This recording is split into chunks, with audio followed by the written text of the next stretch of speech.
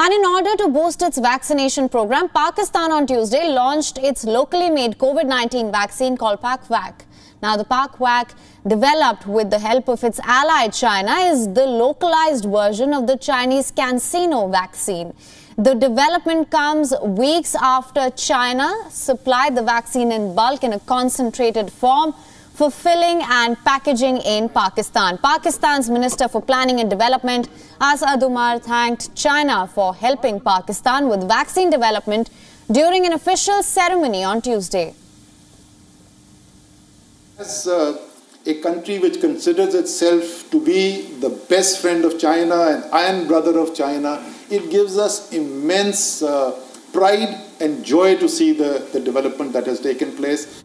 Now, the ceremony was also attended by Chinese ambassador to Pakistan, Nong Rong, who congratulated the nation for its successful launch of the jab.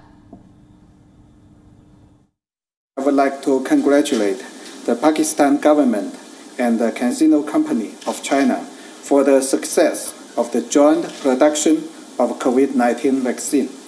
It is exactly another tremendous alliance of China-Pakistan brotherhood.